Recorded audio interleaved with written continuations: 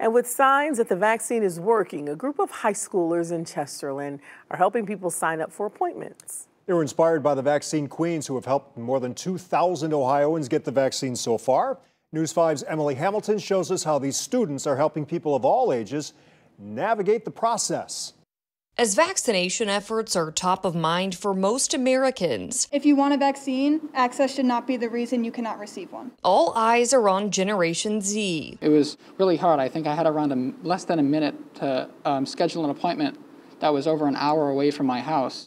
That population of teens and young adults is known for peak technological expertise. They have the tools to help other people. They have tablets. We have high-speed internet. Reddit has a lot. And these students are putting their savvy to good use. It just seems so obvious that they could use all of that privilege and opportunity to help people who are just overwhelmed by the system. The Teens for Vaccines organization came to fruition at Hawkins School after science teacher Jenny Becker realized she could help. It kind of snowballed. I helped a coworker whose daughter is a student find an appointment, and it was super easy. But she didn't have the bandwidth to do it alone. And all of a sudden we were just making appointments for kids.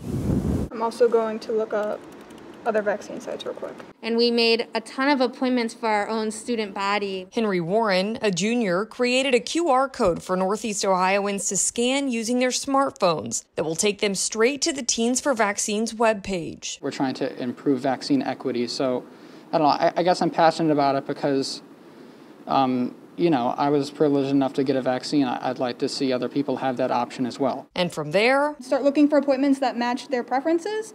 And then once we book an appointment, we'll fill out their information for them and then get in contact with them that the appointment has been made. These young adults using their tech proficiency for more than just TikToks and tweets. I was with my aunt actually when she got a call finding out she was getting her vaccine.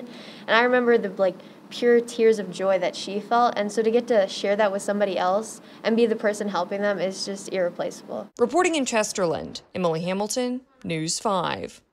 How about that? If you or somebody you know still needs assistance signing up, we have a link to the Teens for Vaccines website on our News 5 app.